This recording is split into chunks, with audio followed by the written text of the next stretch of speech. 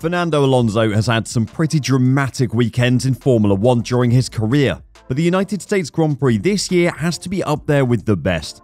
Or maybe the worst, but we'll come to that later. He raged at other drivers, his new teammate sent him into the stratosphere, and he pulled off an incredible recovery drive. Let's break down the two-time title winner's weekend and tell you why he was furious at a few drivers on the grid. On a race weekend we thought would be dominated by talk of budget caps and Red Bull, it was great to see the likes of Lewis Hamilton and Fernando Alonso taking the headlines.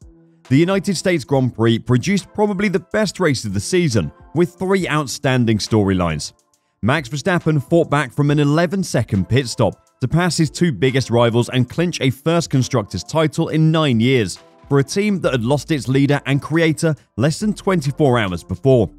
Lewis Hamilton came as close as he has so far this year to a win, only to succumb to the inevitable and lose out to the Verstappen steamroller in the end.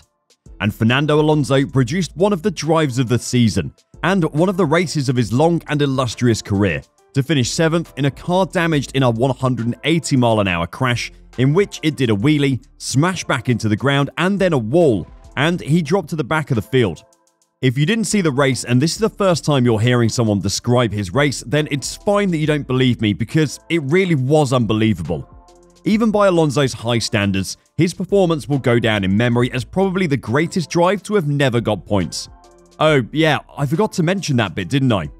Before I give you the shocking end to this unbelievable story though, I want to talk about a cause close to Alonso's heart, protecting the environment. You know how Formula 1 is trying to be net carbon zero by 2030? Well, we have an amazing sponsor today which can help you be a part of that. Established Titles are an incredible company that's preserving the natural woodlands of Scotland and helping with global reforestation. This amazing last-minute gift makes you the owner of 1 square foot of land in Edelston, Scotland, and Established Titles plants a tree with the global charities One Tree Planted and Trees for the Future with every purchase. Saving the planet is obviously amazing, and Alonso would be proud, but this gift grants the recipient something even cooler. There's an old Scottish tradition of calling landowners lairds, which is lord or lady to those of you who don't live in 15th century Scotland. By gifting someone land in Scotland, you give them the right to call themselves a lord or lady, and they get a certificate to prove it. Sir Lewis Hamilton sounds okay, but Lord Lewis Hamilton would sound way better. Maybe we should get him one. Anyway, you can add Lord or Lady to your credit card, plane tickets, or even your paddock pass at the next F1 race with this gift. The first 200 people who purchase a title pack using our link will get their plot pretty much directly next to mine. Oh yeah, by the way, I'm a Lord now, and I expect you to refer to me by that title in the comments. This isn't just an amazing last-minute gift, we could also start our own little Scottish kingdom. Established Titles is actually running a massive early Black Friday sale right now. Plus, if you use the code F1Reverse, you get an additional 10% off. Go to establishedtitles.com/F1Reverse to get your gifts now and help support the channel. I'm actually going to buy one of these for Fernando Alonso after his performance in America because he is definitely worthy. His weekend started in a typically fiery manner. If you cast your mind back a few weeks to the Belgian Grand Prix, when Hamilton attempted an ambitious move on Alonso, launching himself up into the air and furthermore out of the race. Alonso responded to this incident in typical fashion, with a radio message telling his team that Hamilton is an idiot and that the 7-time world champion only knows how to drive when he starts in first place. He apologized at the time, but Hamilton has got in Alonso's bad books again this week. This time, it was Hamilton blocking him during practice that brought out Alonso's angry side, telling his team over the radio that Hamilton has no mirrors today. Perhaps Alonso needs to get stuck in with Hamilton more often, because it clearly brings out the best in him.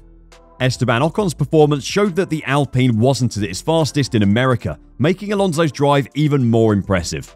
It was during the race that Fernando really had reason to get angry though. The Spaniard started 14th, another victim of an engine penalty, before working his way up to 8th. Lance Stroll, Alonso's new teammate for next year, started really strongly as well. Russell's attempt at emulating the Bottas bowling incident from Hungary last year meant Stroll was racing in 3rd early on. Thanks to a terrible pit stop, Stroll dropped down the field. By the time the safety car was coming in after Bottas's spin on lap 19, Lance was running in 7th ahead of Alonso. On the main straight, Alonso had a huge slipstream off the Aston Martin and went to make a move past Stroll before the Canadian tried a defensive move so bad that it would have caused a fistfight at my local karting track. Stroll turned to block Alonso late, causing the Alpine to drive up the back of the Aston Martin and sending him so high in the air, Alonso almost turned up on the radar system of the nearby airport. Lance had to retire with his car in pieces, but Fernando managed to carry on after stopping for a new front wing. He dropped to the back of the pack and proceeded to fight his way up to 6th in a damaged car, before being passed by Lando Norris's McLaren on fresher tyres on the final lap. It was the kind of jaw-dropping entertainment that keeps fans watching even though the championships are decided. It was not nice, Alonso said after the race. When you're up in the air, you're not aware of where you are on track, and I thought that I was much more on the left, and obviously if you catch the lateral fence, the metallic one, you spin in the air and do a 360. You see these kinds of accidents a lot in IndyCar and they are quite dangerous, so I thought I would end up on that fence. Incredibly, Alonso landed flat on the floor with all 4 wheels on the track before hitting the wall. The only thing that stopped him from actually taking off was that his rear tyres left the track just enough that they couldn't provide any more acceleration to send him the rest of the way round. If that would have happened, the accident could have been much, much worse. Alonso carried on to say, "When the car landed on the track, I thought, okay, this is all safe. The car for sure is going to be broken, but this is what it is." And I drove slowly to the pit, thinking we would retire the car.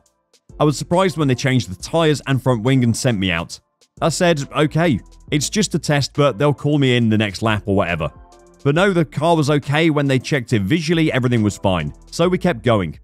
His charge from last to 7th was unbelievable after the severity of the collision, but his tail had one more twist in America. He was able to continue, but did so with his right side mirror hanging from the car before eventually falling off. Haas, who've had 3 black and orange flags already this season for pieces of bodywork hanging loosely from the car, protested. You can't be angry at Haas for wanting to see other teams pulled up with this rule because it's hurt their season so far this year. The protest was declared successful, with FIA technical delegate Joe Bauer saying, "A flapping mirror was dangerous and it could come loose and hit another car, causing injury." The stewards gave Alonso a 10-second stop-go penalty after the race, which was converted into a 30-second time penalty, dropping the Spaniard to 15th. The stewards said they were deeply concerned that car 14, Alonso's, was not given the black and orange flag, or at least a radio call to rectify the situation, despite 2 calls to race control by the Haas team. Notwithstanding the above, Article 3.2 of the Formula 1 sporting regulations is clear. A car must be in safe condition throughout a race, and in this case, car 14 was not. This is a responsibility of the Alpine team. It's good that the FIA have pointed out their mistake that Alonso should have been flagged during the race, but like they say in the statement, it is Alpine's responsibility to deal with the problem during the race. Who knows where Alonso may have ended up if he was flagged during the race, but a driver of that quality was deserving of championship points. If Lance Stroll was expecting his new teammate to become his best friend and mentor, then he definitely isn't going about ingratiating him in the right way. Alonso might be one of the meanest fighters on an F1 track, but even he knows that sometimes you need to accept a place is gone. What did you think of Alonso's drive in Austin? Does it rank with his best in your opinion? Let us know what you think in the comments down below, and until next time, drive safe and remember to call me Lord.